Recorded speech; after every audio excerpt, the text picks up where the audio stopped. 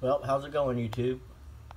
Sun finally popped out, and this is a 30 amp charge controller. And I wanted to show y'all, because I said in my last video I would show you maxing this thing out. Look at there, 30 amps.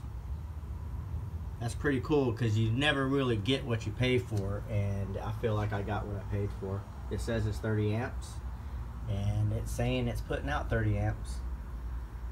So I'm very pleased with it.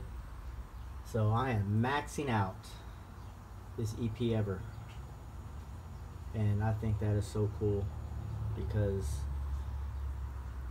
it's so disappointing all the time when you buy stuff and it says it does this or does that and it really doesn't. But to see this put out the 30 amps that it's rated at, I'm happy about it. Right now I've got about a 40 amp pull on the power inverter, so it's doing what it can do here. I'm supposed to be right around the 700 watt range with my panels. They say that in the instructions with this particular model, you know, I can have 1,000 watts worth of panels and this will still just put out 30 amps without harming it.